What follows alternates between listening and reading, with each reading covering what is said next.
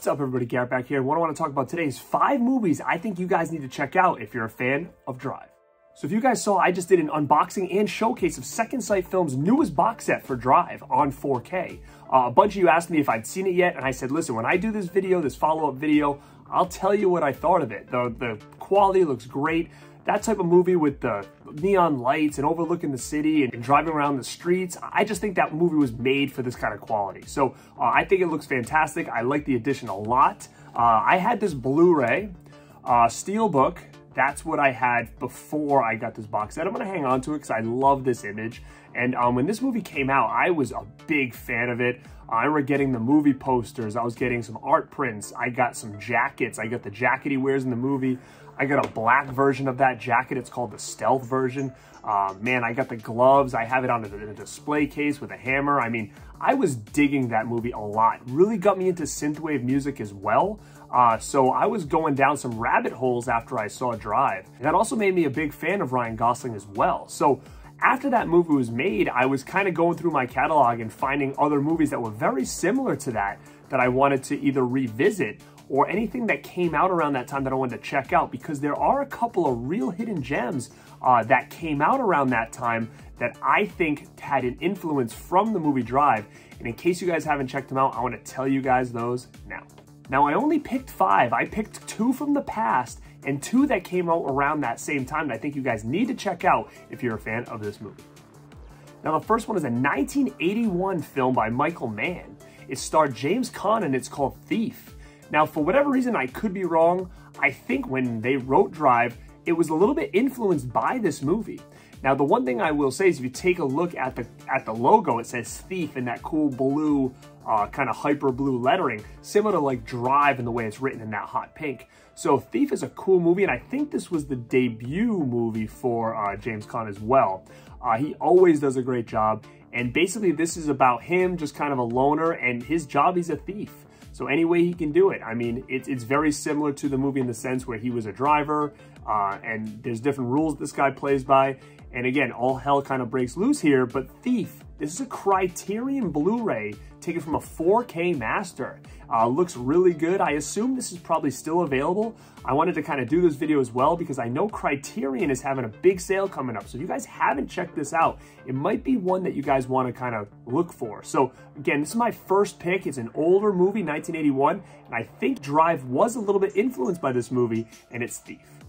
Now, the next movie is actually an earlier movie, a 1976 movie. This is considered a classic. It is one of my favorite movies of all time. Not one I've really even talked about on this channel yet. Man, this is a Martin Scorsese movie, and it is Taxi Driver. This is the version that I have. It's that nice Blu-ray box set. I do think it does have a 4K. I haven't jumped down that road yet with it because I just think this is such a beautiful addition here for this movie. Man, Taxi Driver is such a great film. I had this poster hanging up in my room as a teenager. I mean, I absolutely love this movie. Now, is it very similar to Drive as the aesthetics? No, not really, but again, it's about a driver. This guy's a taxi driver, and man, he's just a real quiet but cool character. And as much as this doesn't resemble Drive, I think that you'll really like this one if, for whatever reason, you haven't seen this. I think this is definitely one to check out. So Taxi Driver is my number 2 pick for a movie you need to see if you like Drive. All right, so these next ones I'm going to choose actually came out a year or 2 kind of after Drive. So I believe Drive heavily influenced some of these movies. I'm not sure a lot about like, hey, were these books before? I don't know that kind of stuff, but I do know that I did find these and search these out and saw them at the theater because they've had that kind of feel like Drive did. So the first one I'm going to talk about actually is very, very similar. It involves a driver, and it is Baby Driver. So I think this was a 2014 movie. I could be wrong here. It's actually a 2017 film. Kind of an all-star cast here. I mean, you've got a lot of big names that you know from other things. But this is basically about it's criminals, and, you know, this guy Baby is the driver for this crew. And man, it's a real cool movie. It's got good aesthetics as well. Great story. I think Baby Driver is one that you guys need to check out. It was by Edgar Wright. So I definitely think that this is something that you guys would enjoy if you haven't seen this one. I remember seeing this in theaters and absolutely loving it. So you got that hot pink look and stuff here, which again makes me feel like they were going after kind of that Drive element. And this one also focuses heavily on music as well. So as much as Drive was more of like synth and stuff like that, this takes a lot with music and kind of adds it to the movie. So guys, Baby Driver is my number 3 in the movies that I think you need to check out if you're a fan of Drive. All right, the next one I have is a real cool movie. Aesthetically, this thing looks great. I remember when this came out, I absolutely loved it. I was buying the movie posters and stuff for it.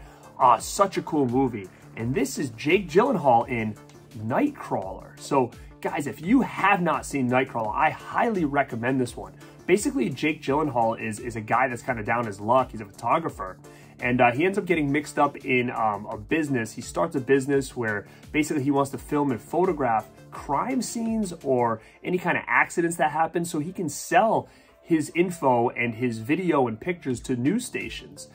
So things kind of get out of hand as well in this, where basically he's kind of almost playing the system to beat out anybody else so he gets paid. So very cool movie, suspenseful.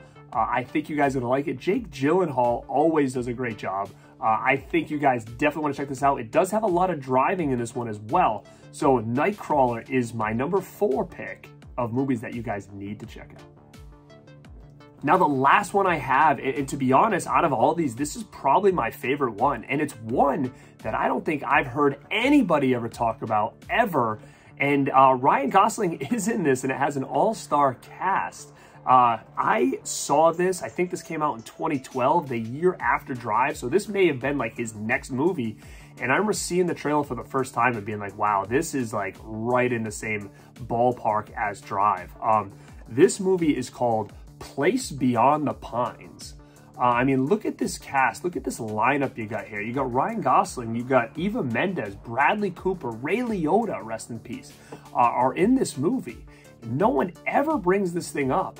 This may have been his follow-up to Drive, Ryan Gosling. And he plays a very similar character, very soft-spoken, kind of cool character named Luke.